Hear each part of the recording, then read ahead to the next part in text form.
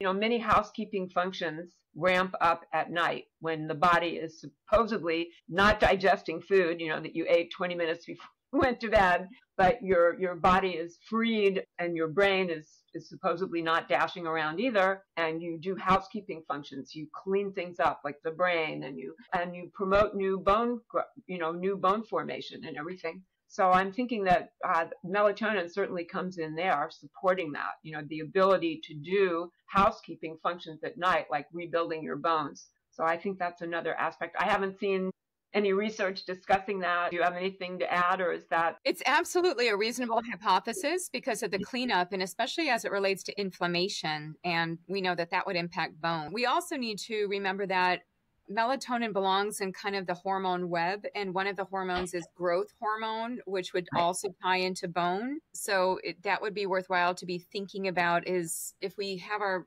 melatonin correct and at its proper level, then you're going to potentially have other hormones that are functioning better, which would help in that cleanup process and also building process, because the nighttime is so much about restoration. It's so much about rejuvenation. And that's why when people shortcut their sleep for a variety of different reasons, we're really missing out on the building, on the osteoblast portion that you just spoke about.